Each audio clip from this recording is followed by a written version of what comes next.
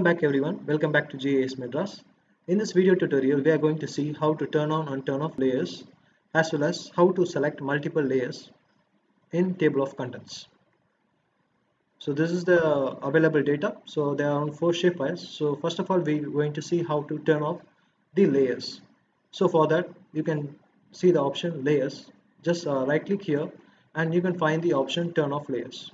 Once you have selected, the layers will be automatically turned off.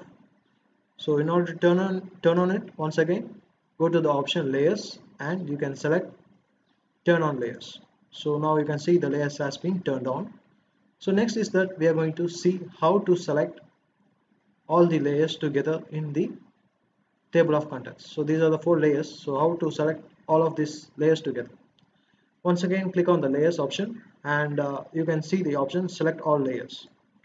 So you can just see here it has been automatically selected. So these are the few basic functionaries in ArcGIS. So if you want more contents on this, you can just ask in the comment section. So thanks for watching GIS Madras. Goodbye everyone.